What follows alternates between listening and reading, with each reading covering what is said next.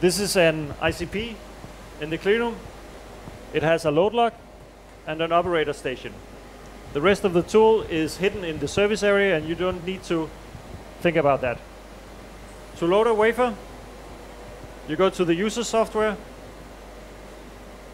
press the manual button and the transport tab.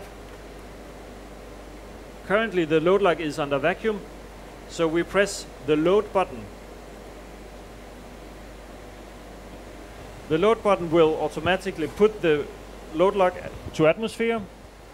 The lid will pop up automatically, so it's not a good idea to put your wafers on top of the lid.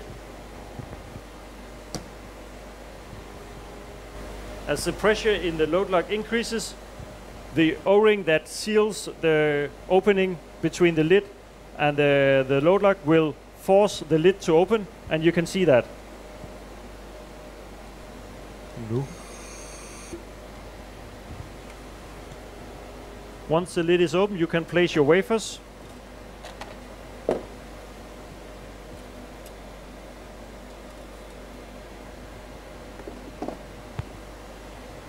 It's important that the flat of the wafer is always positioned towards the center of the carousel.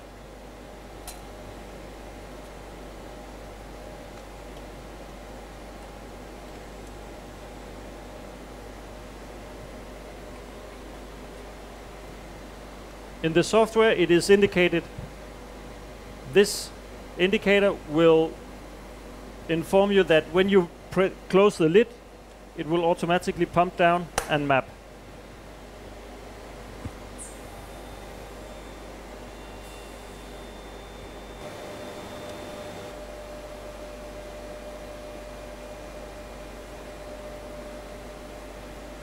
The carousel spins around, and there's a sensor that sits down here that will detect whether there's a wafer present or not in the slots. The wafer is indicated in the software like this, and is given an ID. It takes a while. The base pressure in the load lock is 80 millitorr. So when it reaches that pressure, the transfer is complete.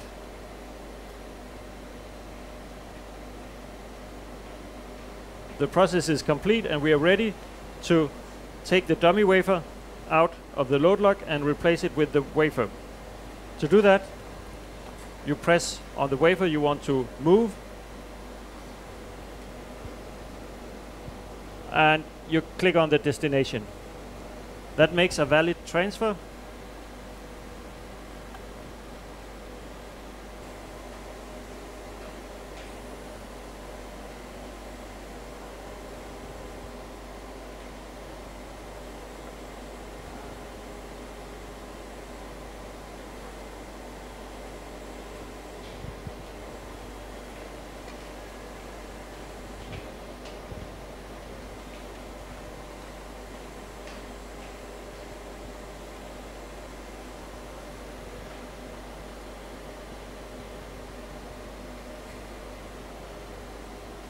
Now we can transfer our wafer from the load lock. I click here and then there. Transfer from carousel slot 2 to ICP 1 chamber.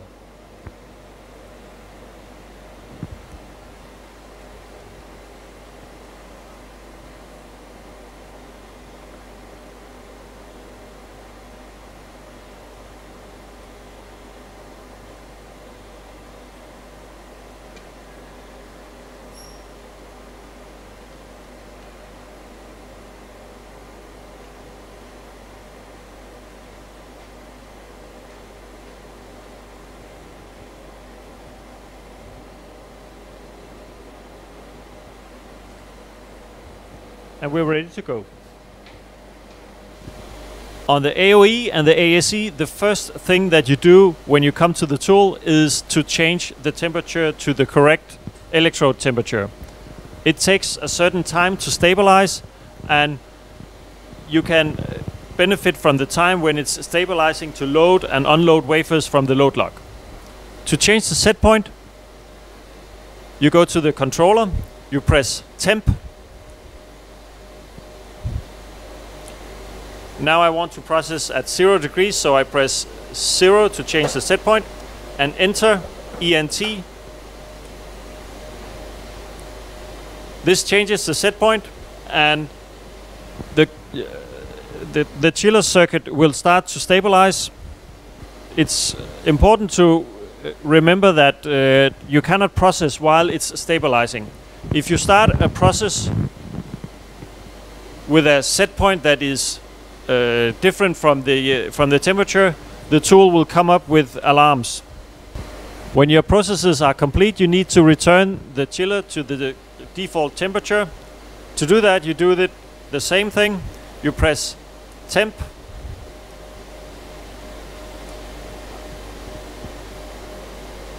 and enter.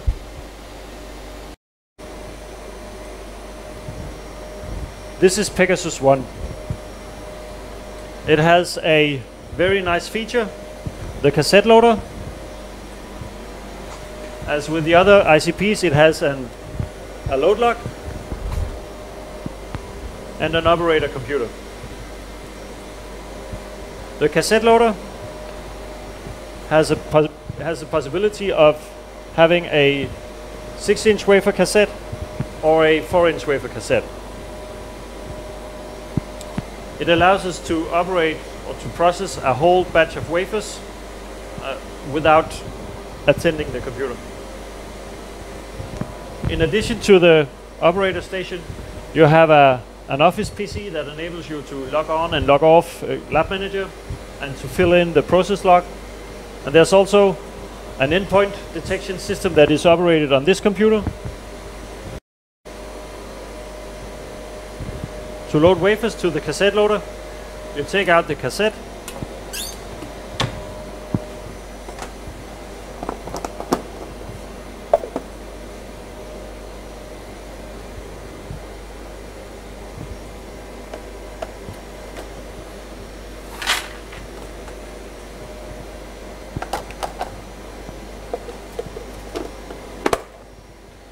transfer the wafers to the dedicated cassette.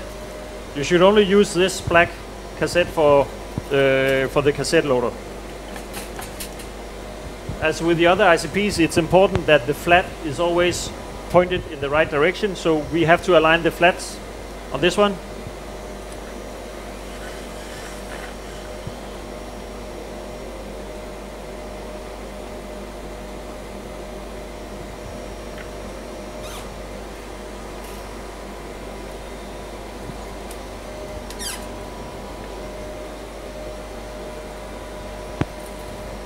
The cassette is put in such a way that the ends of the box of the cassette is aligned to this. So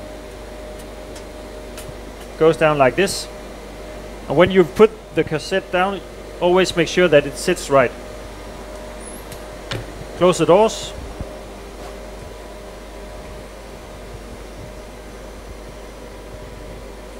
Go to the Transport tab and press Map Cassette 2.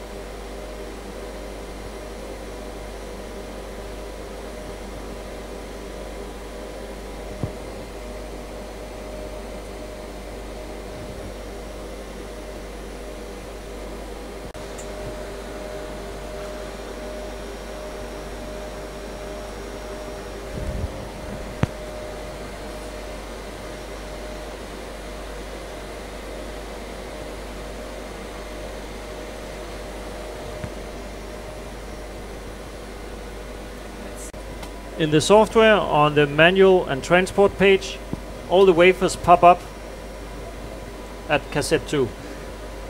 From here they may be processed either using batch processes, that means automated runs of a whole batch of wafers with process recipes, or you can choose to load them manually by clicking